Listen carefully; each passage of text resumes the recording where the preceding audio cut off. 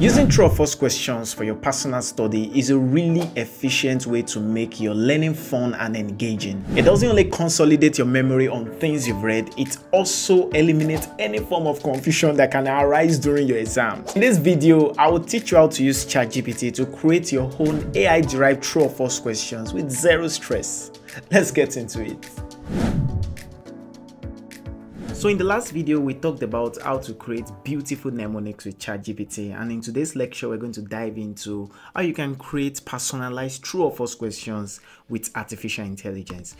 So I have a prompt written out here that says, create 10 true or false questions from these, and I want you to also accompany the questions with their correct answer. So the way this can come in handy is that maybe you have your lecturer slide or maybe a particular material your lecturer just dropped for you and you are done reading it, fine, but then you need questions to practice.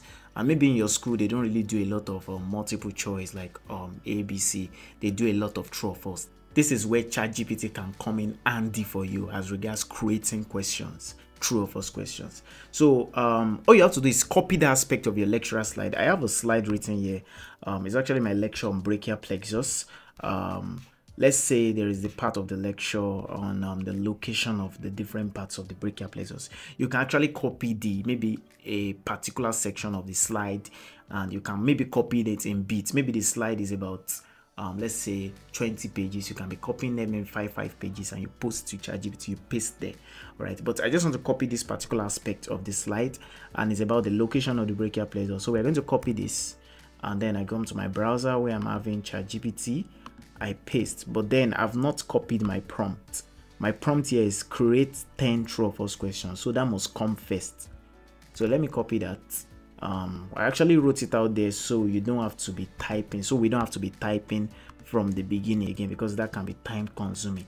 And I also attach that prompt in the video description so you can readily copy and paste to ChatGPT. So I already wrote out the prompt together with the area where I want questions from. Create 10 true or false questions from this. And I don't just want you to create the question, I also want you to accompany the questions with their correct answers. Okay, so now let's see what ChatGPT comes up with. And boom, it starts creating questions on that particular aspect of the slide. So, and then it goes on and on like that. You can see it's bringing out the questions, and then it is accompanying them with their answers, the correct answer. This is the question, true or false. The roots of the brachial plexus lie above the anterior and middle scaling muscles of the neck. The answer is false. It's between anterior and middle scaling of the neck. And then it goes downwards like that, and you can get 10 questions. You can get as high as 20 as it suits you, basically.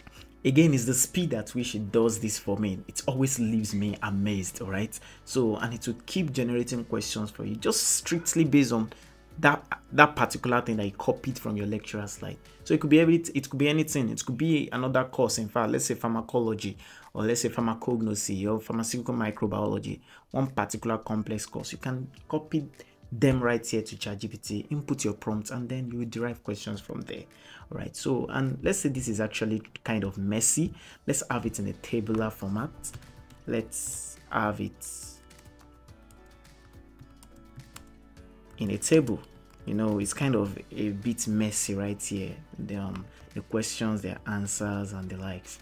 So, but with these, we'll be able to have the questions and their correct answers immediately. Can you see it's kind of more organized like this? Okay, so the questions will be here, then the correct answer will be here as well, and then it is kind of more organized this way, and then you can just copy the table and paste it on your notepad. All right, so this is one among other beautiful things you can pull off with ChatGPT. You can create true or false questions, more MCQ questions, flashcards. As it is in a table like this, you can convert this to a flashcard if you want, and it can come in handy in your personal study.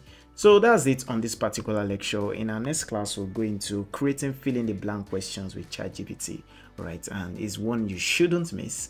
If you found this video helpful, do hit the like button, and of course subscribe so you don't miss out on our subsequent amazing content. Thank you. The name is Dean.